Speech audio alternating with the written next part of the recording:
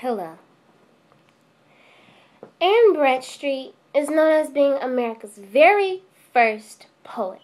This is a major deal considering the fact that she's a woman during the Puritan period. People tend to think that women can only cook and clean, but she proved them wrong. She was very well versed in her poems. Her poetry was very simple. She wrote with incredible ease that collectively proved her high intelligence. Anne Bradstreet was married to Governor Simon Bradstreet and had children. She was able to instill in them the same teachings and moral beliefs that her father instilled in her when she was younger.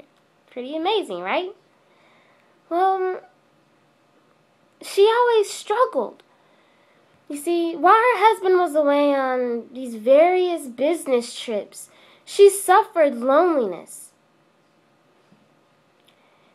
Well, technically that turned out in her favor because she traded in that loneliness, pain, and suffering for a pen and paper.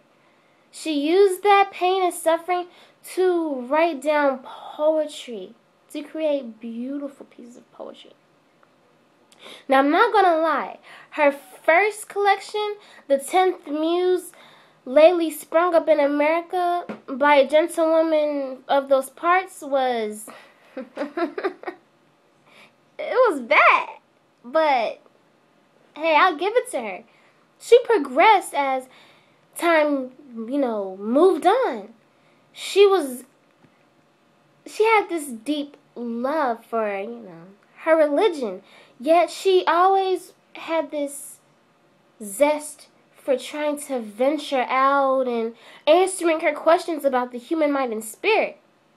To avoid, such conflicts with the Puritan community, which was very immensely religious, her poems were where she added subtle clues about what she was really thinking, her real train of thought. To Anne Bradstreet, being a Puritan was a better way of living. Nowadays we'll think, I can't live like a Puritan because they can't wear makeup and they can only wear the color black and they have to have their hairs in a ponytail, that kind of stuff. But to Anne Bradstreet and to fellow Puritans like her, it was a better way to live. And if you really think about it, it is kind of easier. Instead of worrying about what kind of clothes you're going to wear and all that kind of stuff. They didn't focus on none of that materialistic things. And because of her indifference, to materialistic items, it makes her an awesome role model. I mean, even now, it makes her very awesome.